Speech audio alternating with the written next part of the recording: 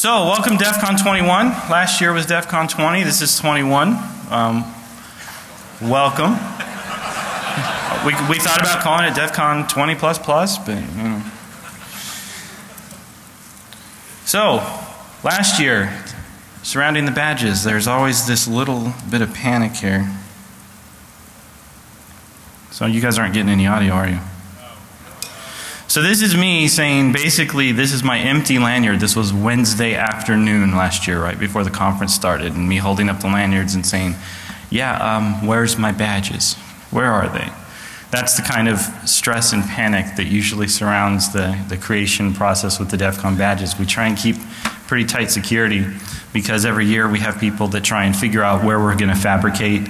We've had people contact the PCB fab houses that we've used before and actually social engineered them into making a set of badges for themselves pre-con. We've had people contact the PCB houses post-con and get Uber badges fabricated. So it's been quite an adventure trying to maintain security just around the badges themselves. And with a security conference, it's kind of, you know, it's not really malicious per se. It's more of a trophy and a demonstration of skill. But it's, you know, it's fun stuff. So this year, I've had quite a few discussions with Jeff, Dark Tangent. For those of you who are not familiar with some of the traditions and things surrounding DEF CON, how many of you have been to DEF CON for more than 5 years?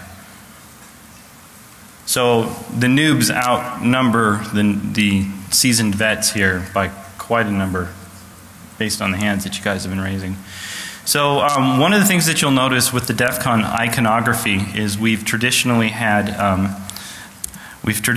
a series of 3 what I call pips associated with us, which are the rotary dial. Those of you in high school, you know what that is, right? Yeah. So if you see the goon badges, the rotary dial actually is a brass knuckle. But so hello. So the rotary. Are you getting this? It sounds like when I talk it cuts out. The rotary dial was part of our culture because back in the day when we didn't have ye olde internets, we were all using BBSs and phone lines, and as a poor kid on a Commodore 64 with a 300 baud modem, the only way you could connect to anybody else was to dial up. And so it suddenly became valuable to get these Sprint and MCI codes to be able to reach out and touch your friends, you know, on, you know, FidoNet and all these other BBSs. So it became a really big part of hacker culture to be able to get free long distance. The smiley face with the skull and crossbones has become kind of ubiquitous with DEF CON as well, and kind of our traditional symbol. It kind of ties into the whole piracy security aspect. And then of course the floppy disk, and again all you high school guys out there, you know what that is, right? Yeah. And then its later cousin, the click click click click click disk. Oh wait, I mean zip disk. Yeah. You guys all remember those, right? How many of you have a pile of those somewhere in like a back closet? Yeah. Anybody still using one? Yeah. I'm sorry. So I was talking to Jeff and I said, you know, we've got these symbols that are on our lanyards, they're on our programs, they're on everything, and half of them haven't really kept up with the times. It's more just a tradition. We need a 4th. We need to round out the trifecta here. And so I asked Jeff's permission to introduce a new symbol that will become part of the DEF CON iconography. And I did this pre all of the Snowden garbage that's going on right now, which is really scary that it happened on the timing. And so I've introduced the keyhole. Now when I went to Jeff with the keyhole, I said, I think it's timeless. And it fits in several different aspects of our hacker culture. I said, first of all, we've got physical security. We do the lock picking stuff. The lock is indicative of that. Locks and keys and keyholes are also usually represented to represent cryptography. So I think that we've got the crypto aspect. And I said they're also surreptitious observation a lot of times, peeking through the keyhole, listening at the keyhole. A lot of mystery novels you'll see will have the magnifying glass and then a keyhole and the guy, you know, up there, or you'll see the eyeball peeking through. So I thought that it was appropriate to introduce, and so from this point forward, when we do all of our designs and everything else, instead of the 3 circle symbols, we will have the 4th. So you guys are really quiet.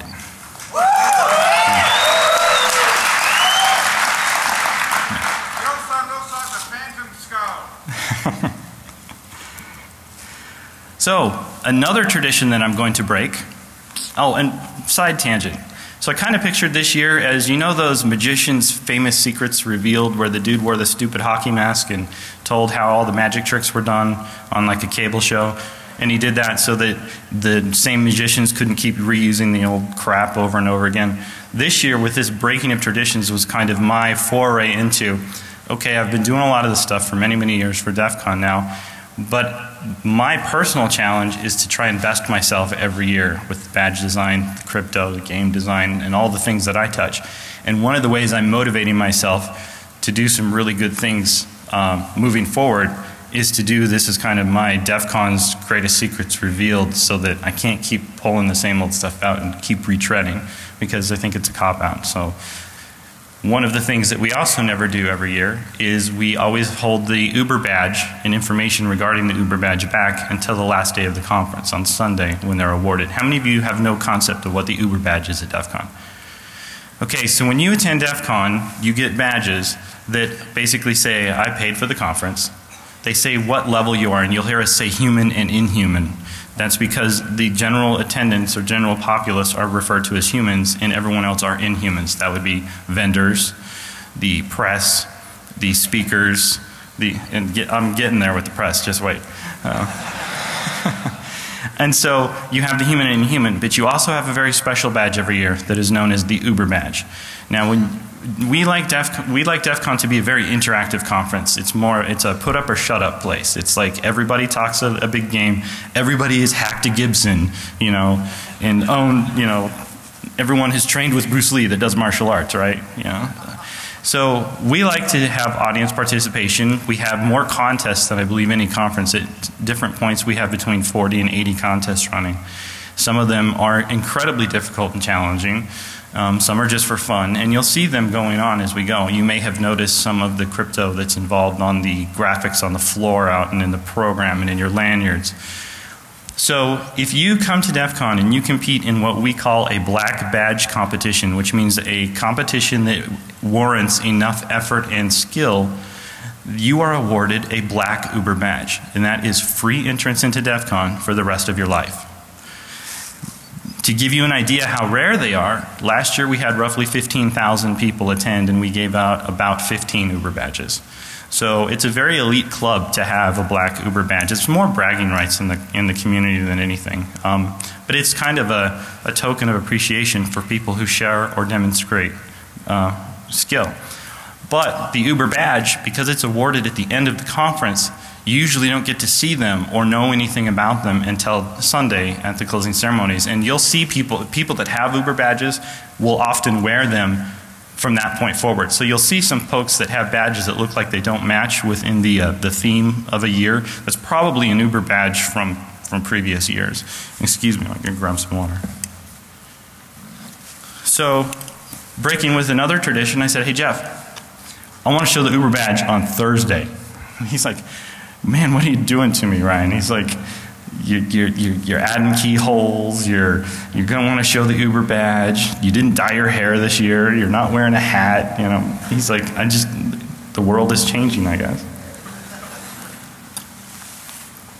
So, if you've noticed on your map, there is a room listed as 1057. That is a room that I will be in, and I will have Uber badges on display for people to handle and look at. And we'll get more into what they are later on. Before I move forward in that, the final interest, I'm getting feedback here. So the last thing that I asked Jeff, and this is a doozy, and I just thought, man, there's no way in hell he's going to go for this. So those of you who came here expecting an electronic badge this year, this is kind of it's electronic but not electronic. I wanted to do a TikTok cycle on badge design where I do a year electronic and a year non-electronic. So this one's kind of faux electronic in some ways. It is a PCB. But the reason I want to do that is it becomes passé. You go to other conferences now and everybody's got a damn electronic badge. You know, we started with the blinky LEDs and we moved up from there all the way till last year where we had, you know, a processor with 8 32-bit cores on a single die with a propeller chip. So I don't want it to get people come expecting, oh, where's my electronic badge? Because for my competitions, if you know what to expect, it gives you an unfair advantage to those who are new. And ironically, the year that I did the titanium badges that were non-electronic, I had far greater participation by the attendees in the competition than I did last year with the electronic badges. And I asked people that, and it appears as though people just don't want to mess with the electronics at the conference. It's a very small subset, about 10%.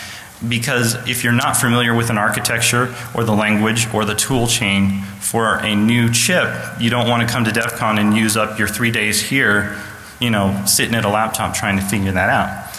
So I went to Jeff and I said, you know, one of the really iconic parts of DEF CON is the badge. And we keep it secret every single year until the conference starts. And I go, I want to tell them about DEF CON 22's badge at DEF CON 21. So that they have a year to prepare. And he didn't get back to me for a while. He said he had to think about it. And he said, you know what, let's give them partial information. Let's give them a little bit of information because next year's badge will be an electronic badge. The games will be every bit as intense as they are this year and as they were last year and the year before. But we want people to be able to get exposure to the tool chain and the chip and the architecture. So we're also going to release a monthly blog that's kind of a mini how-to on how to develop or program for those of you who are just straight coders for what the badge will be next year. We won't give you the details and specs on what it does. I had prepared to announce what that architecture was today, however I was told, and it was actually pretty exciting because it's a processor that is not yet released. And I was going to be able to say, hey, we're going to be one of the first groups to get our hands on this new architecture. I've just been told that based on their last engineering run, they're not quite sure they will be able to deliver chips to me in time to get next year's badge produced. That being said, I've got to wait to tell you what that architecture is because if they can't get me that architecture before next year, then obviously I can't do it. So I can neither confirm nor deny that. I've actually kind of set a deadline that by December this year, if that information hasn't been released, if they haven't told me that they can source that chip for me by December, then I'm just going to pick a different architecture. And I can tell you that my fallback architecture will most likely be an MSP 430 or something in that series from TI. So anyway, secret information, you're already seeing, it's kind of like my doc dump. You guys have like hacked into my system and you're getting all my secrets and my information. So I'm going to have to go back and rethink my security cycle, I guess. So here on the screen you'll see some of the CAD work that was done for the Uber badge this year. And I normally use Altium for my design stuff, for those of you who are familiar with the tool chain. But I wanted to use software that would be able to be accessible for free to everyone. So all of the badges this year were actually designed on the free version of Eagle. And for those of you who do design work, that you know that's like slamming your nuts in a door over and over again. It wasn't fun, and I found some really cool errors in Eagle. Like, there's an error that comes up occasionally that says, too many pixels in the Y direction. What the hell does that mean? It's like PC load letter. And being a hacker, and it was also in German underneath. So being a hacker, I took, obviously, my work and I rotated it because I wanted to see if there was too many pixels in the opposite direction. There's not. I still don't know why I got that error because I couldn't reproduce it just by, because then, of course, you start reducing a bit at a time to find out where that extreme is, right? So this year's badge, the Uber badge specifically, is an homage to my grandfather. My grandfather was a watchmaker.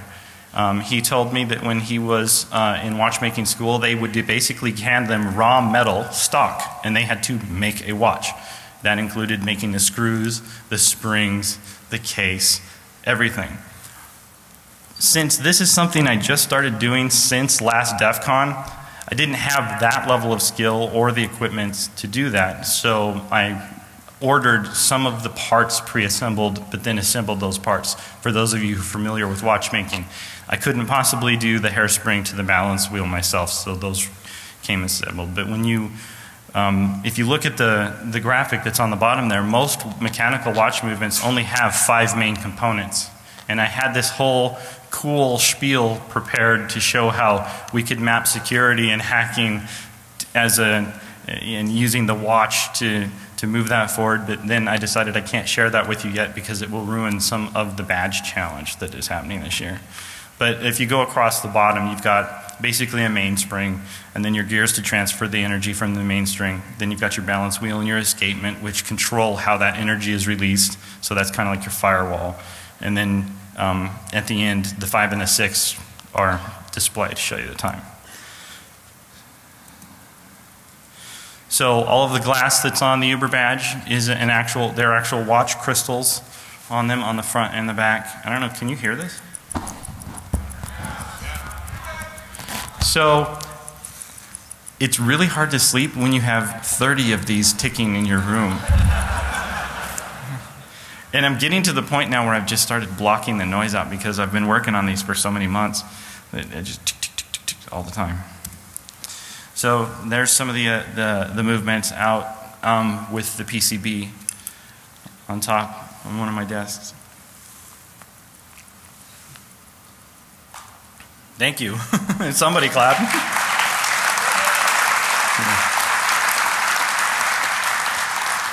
Yeah, they were just a little bit of work.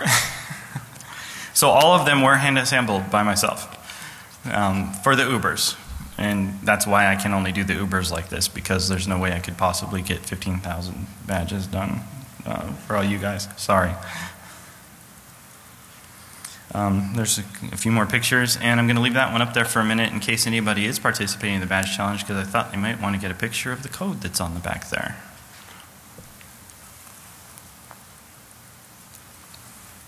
Geez, you guys are quiet.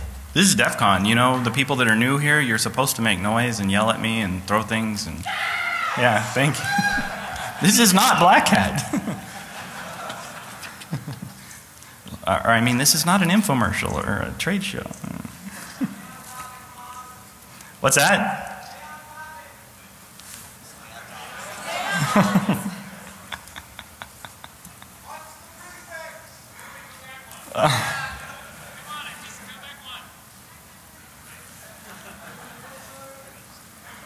Are you done?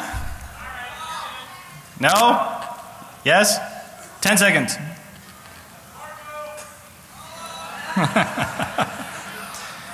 By the way, the copper that's underneath the solder mask doesn't quite show up in the picture. Just FYI. Some of you may have noticed that on your own badges. There's some, well, we'll get to that in a minute.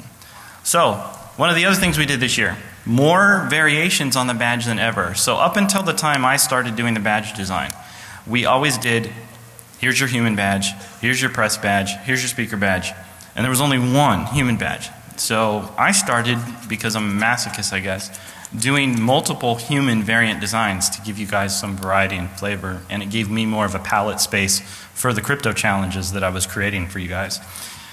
So this year there are more. I won't tell you how many because that's part of the game, is for you to figure that out. There are more human variations than we have ever had. In addition to that, and there's us doing some of the sorting of the badges to make sure that when we distribute them, there was a mixture, because one year, last year actually, the registration desks were taking the boxes as they came in, and of course, even though there were multiple designs, they came grouped together. So all of a particular badge were going out like on Thursday and all on Friday, and it prevented people from moving forward in the game because they couldn't find the other variant. So we actually hand mixed up all of the badges this year. Yeah.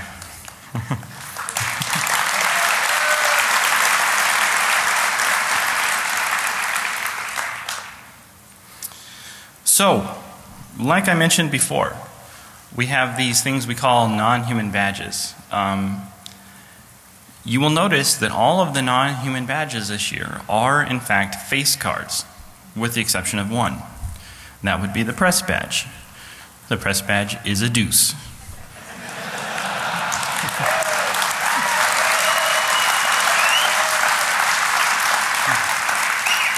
And for the slow kids in the audience, that is my fuck you to the press. So, oh, deuce, I get it. It's spelled differently. So the one on your left is the vendor badge. That's why he has the Bitcoin. The one in the middle, you got to kind of figure it out. But the base behind him is a GNL base. So there's a little bit of a hint. So I added 2 new card types because no poker game would be complete without the ability to get the hack hand. So I introduced the hacker card and the crypto card in place of the 2 jokers. So now if you get the hacker, the crypto, and an ace and a king, you have the hack hand in your playing hand. So the intent there was to add some variation to other card games and things like that. By the way, those of you who have purchased some of those decks, they came with 2 hackers in them because they did a misprint, because everything I do seems to get screwed up in production somehow. We actually got the crypto cards printed and overnighted, and we have them. I'm going to have them in my 1057 room. So if you bought one of those decks, bring it in there, show me the deck, and I will give you one of those crypto cards. So there's your hack hand.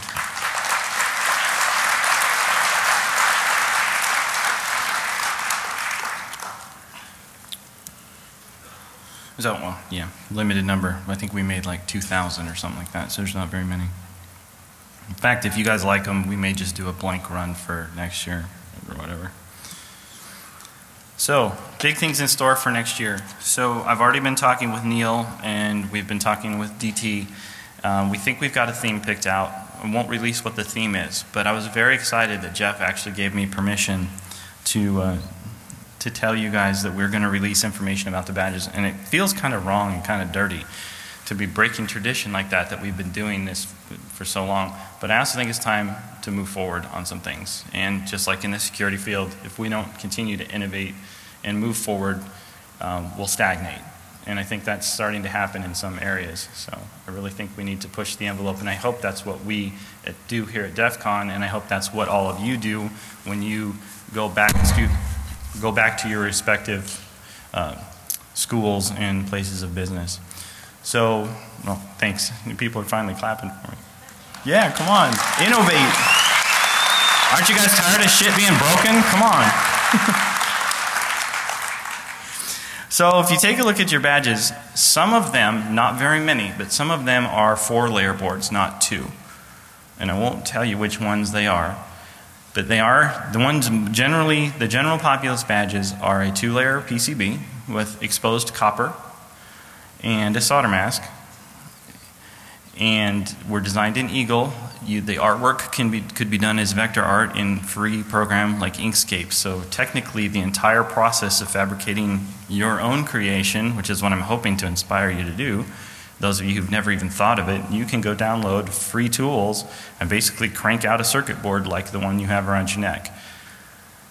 So, a circuit board, which is what they are. They're printed circuit boards, PCBs. Maybe. There may be other things. It's copper. You can solder to it. Just because it doesn't look like a pad doesn't mean it might not be. So anyway, you guys like them? You enjoy the badges this year?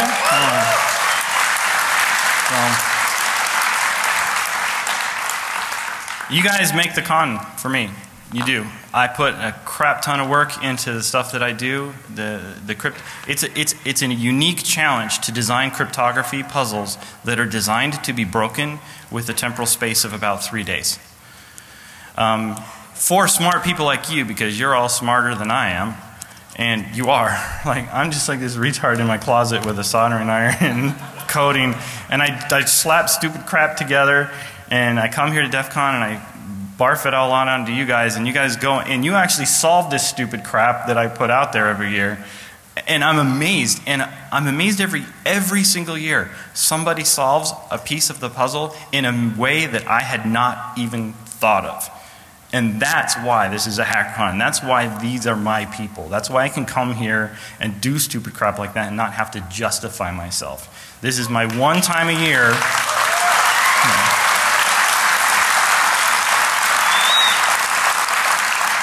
Yeah, this is my one time a year I can go in a large group like this and not feel like that odd duck, or like I have to explain my t-shirt, or I have to explain why I did what I did. And I hope you all feel that way too. And the whole, and for you guys that are new to DEF CON, everything that I do in these contests is designed to make you interact with each other, because I know most of us tend to be introverted based on personality types that gravitate towards certain fields. And I have a background in mathematics. I'm not, I'm used to looking at my own shoes. I encourage you to talk to each other. You have an icebreaker around your neck. You have an excuse to say, I haven't seen that badge yet. Can I see that? In order to see that, you have to be close to someone. You have to interact. I encourage you to do that. I also encourage you to do that because it makes solving the puzzles easier. And it's actually impossible to solve the puzzles this year without looking at other people's badges. And the same thing was true last year and the year before that. Because to me, the most important thing that comes out of DEF CON are the relationships that are built here that then produce other fruits that might not otherwise be out in the world. Because I think there's too much wrong with what's going on. There's too much wrong in security. We've seen a lot of bad stuff coming out in the news lately. And you all understand, we're odd. We're the odd folks in this. If you go out and you think about the average IQ of somebody on the planet, and it's kind of frightening. Yeah. So anyway, I'm glad you're all here. Welcome to DEF CON 21.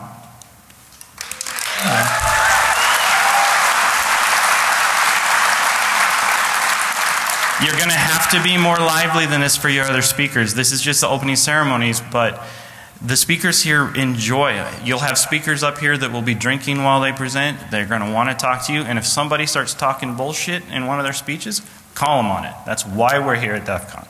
Okay? So welcome. Have a great time.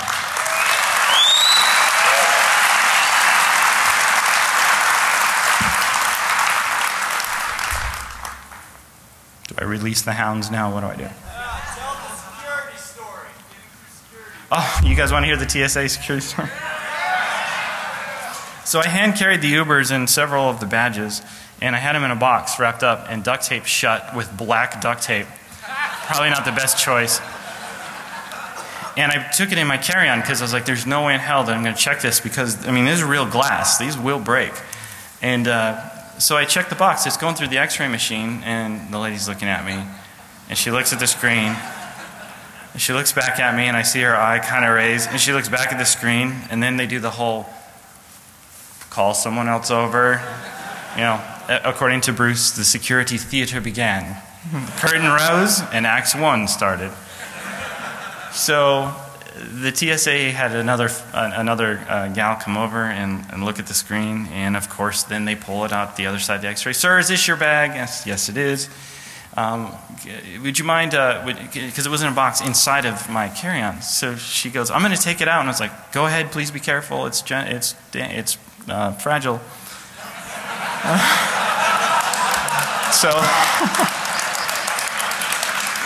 So don't ever tell TSA something's fragile.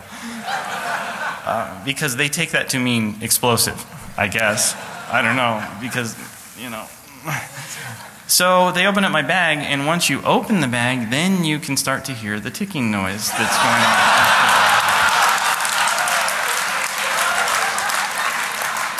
on. TSA doesn't like little boxes wrapped in black duct tape that tick.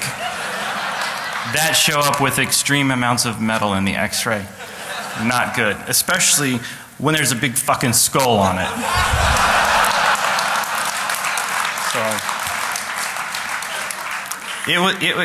it was fun, and I'm glad I made my flight. How's that?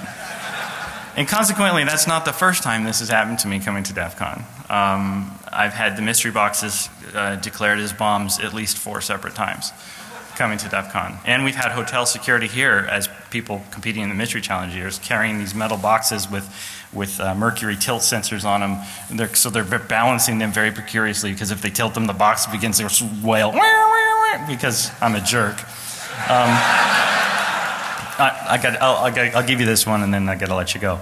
I had these thick steel boxes that were made out of a tube, and they had locks on the top and bottom. And I put the mercury tilt switch inside, so they couldn't tilt the box, but they had to pick the bottom lock first. So they've got these big ass heavy boxes that they can't tilt, and they have to go up through the bottom. So you've got people holding these boxes that weigh like 50 pounds over the head of some guy who's underneath, trying to pick the lock from the underside. And so here's security walks by, and here's these guys like holding the box, and we got this guy on the ground